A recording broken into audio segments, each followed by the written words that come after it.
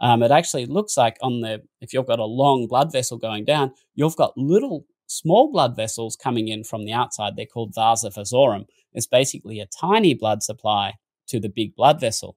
And these LDL particles actually travel through these small blood vessels, and they can lodge into the middle of the wall, what we call the intima. And that's where these fatty deposits form. But if your LDL is not oxidized, that process doesn't occur. And the interesting thing is that a high triglyceride level and a low HDL level are really just markers of oxidative stress. That's a simple way to think about them. So if we just think about, damaged LDL is what causes the deposition. And if you have a high triglyceride level and a low HDL level, then you're much more likely to have damaged LDL particles. And it really is that simple.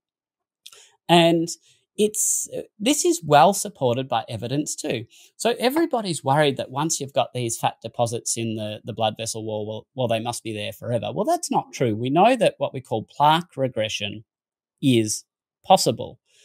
And in observational studies on plaque regression, they actually found that some people were able to get their plaques would actually disappear, or they would actually shrink over time.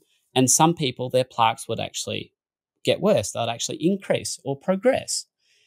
And what they found was that those people who had plaque progression, on average, had LDL levels about 50% of those people who had plaque regression.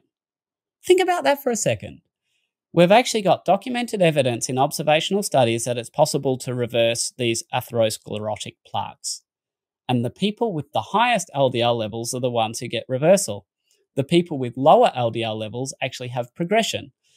And I don't know about you, but just that single observation should be enough to debunk this whole LDL myth that all LDL is bad. Yes, LDL can be bad, but only if it's oxidized. If you're otherwise metabolically healthy and it's not oxidized and it's not damaged, then you're going to be okay for the most part.